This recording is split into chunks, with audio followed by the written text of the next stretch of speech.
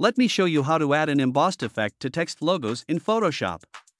Go to File and create a new document. Click the color box and choose the white color. Just copy these settings below it. Go to File and choose the Place Embedded. And place the white paper.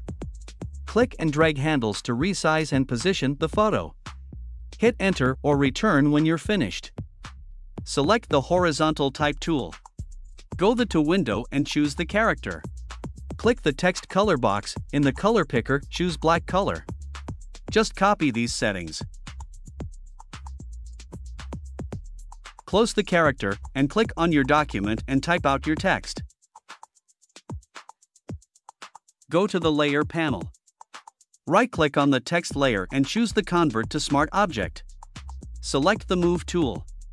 And position the text in the center. And reduce the fill of text layer to 0%.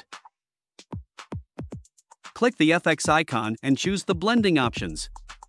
Select the bevel and emboss. Click the highlight color picker and choose the white color. Click the shadow color picker and choose the black color. Just copy these settings.